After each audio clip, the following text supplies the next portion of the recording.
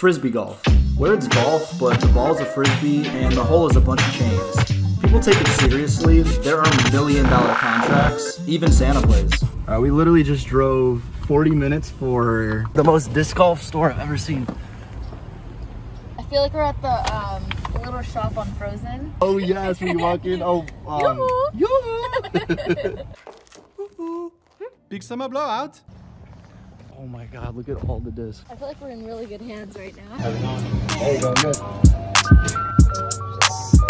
Okay, let's make a deal. Rubble still skin. She wanna see my purple pickle up in the.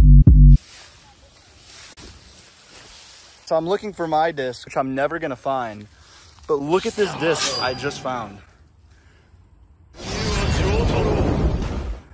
At least I found someone else's disc. Yeah, a hand-drawn samurai. I'm so happy I found this. There is a number though, we will bring it back. Whose disc is this? Perry. Perry, man, I'm looking for mine, I found yours. What happens next is crazy. This is Perry. He's the nicest man to ever throw a disc and also happens to be a crazy talented artist.